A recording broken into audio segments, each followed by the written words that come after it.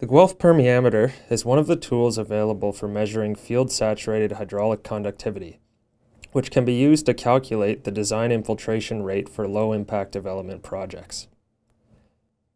Make sure before you start any infiltration testing that you order underground utility locates from your local utility providers. Once all utilities are marked, you can break ground for infiltration testing. Map out your testing locations beforehand. They should be spread out evenly across the proposed LID location to help inform your design.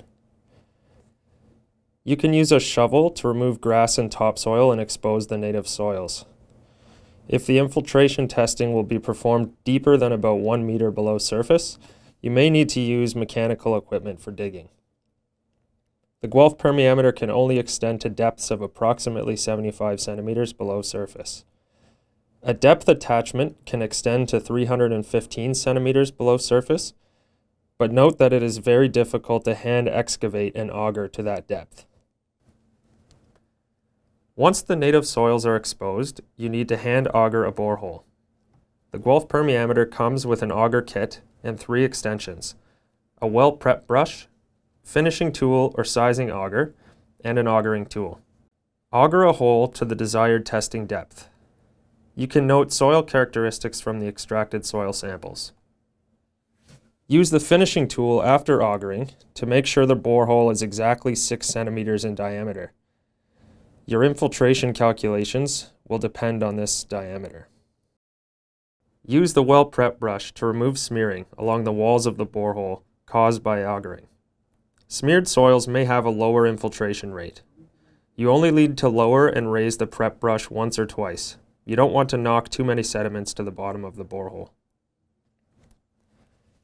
Next, you can assemble the permeameter. It contains 3 sections: the upper section, body section, and lower section. Connect the lower air tube to the middle air tube using the metal coupling. Slide the lower support tube into the base of the reservoir in the middle section. Connect the upper air tube to the middle air tube using the other metal coupling.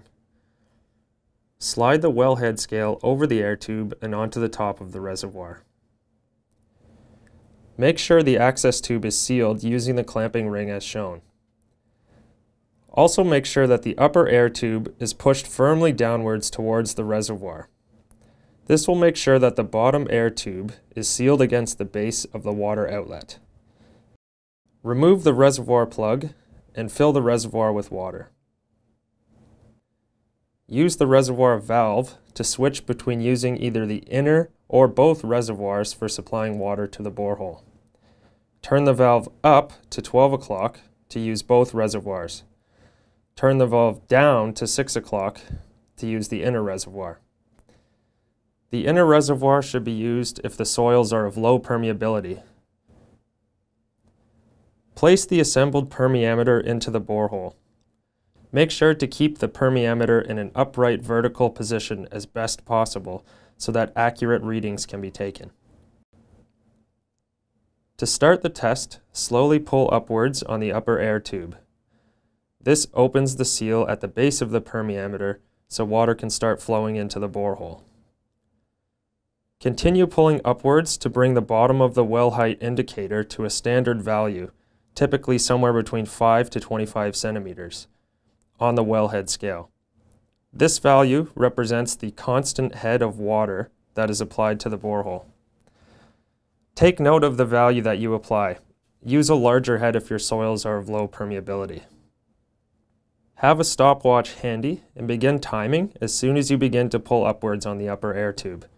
Note the elevation in the reservoir as indicated on the scale. This value will continue to drop as water leaves the reservoir and infiltrates through the base of the borehole. Take a reading at the start of the test and then again at regular intervals, say every 1 or 2 minutes. The lower your soil permeability, the more you'll have to spread out your reading intervals. Bring some data entry sheets to make it easy to record your readings. Continue taking readings until a steady state rate of fall is observed. This represents approximately saturated conditions, and the steady state value is used to calculate the design infiltration rate. Repeat again using a different constant head value to perform a double head test if desired. The double head test can produce more accurate results, but doubles the time required for testing. Backfill any excavated areas before packing up the equipment. It's always a good idea to clean the equipment of any dirt and then dry it before putting it away. We hope you've enjoyed this video.